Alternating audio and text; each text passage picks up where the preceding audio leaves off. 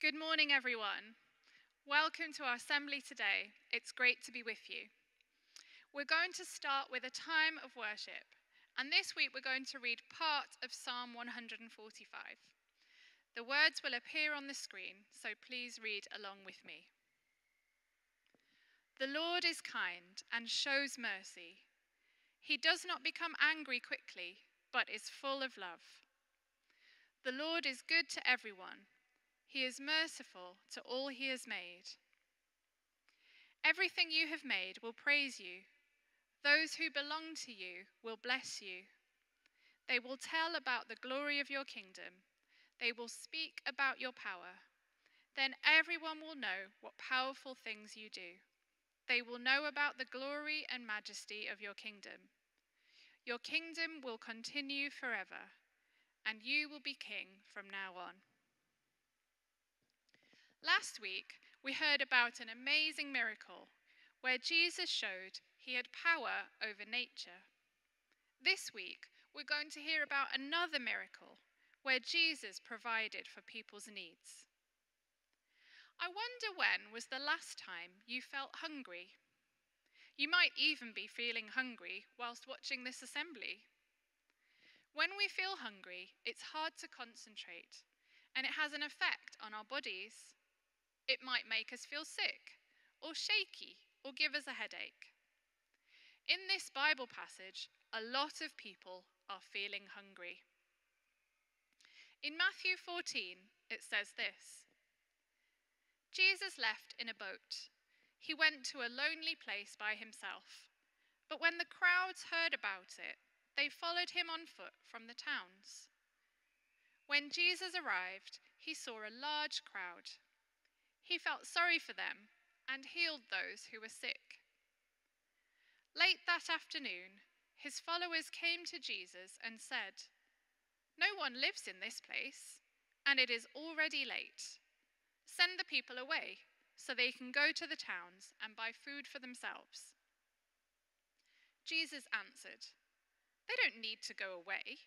You give them some food to eat." The followers answered, "But we have only 5 loaves of bread and 2 fish." Jesus said, "Bring the bread and the fish to me." Then he told the people to sit down on the grass. He took the 5 loaves of bread and the 2 fish. Then he looked to heaven and thanked God for the food. Jesus divided the loaves of bread. He gave them to his followers, and they gave the bread to the people. All the people ate and were satisfied. After they finished eating, the followers filled 12 baskets with the pieces of food that were not eaten. There were about 5,000 men there who ate, as well as women and children.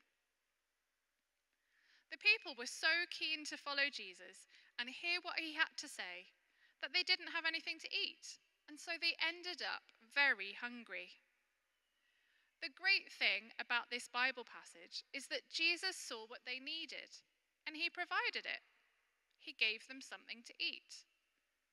The disciples had realized that the people needed to eat. And just like in the story about the storm last week, they were starting to get a bit panicky. They were wondering, how were the people going to eat? And again, in the same way, just like last week, Jesus is completely calm. He knows he can solve the problem. Last week, he spoke and the storm stopped. This week, he prays and everyone has enough to eat. Not only that, they have more than enough. Every day in our lives, there are things that we need, and that's very different from what we want.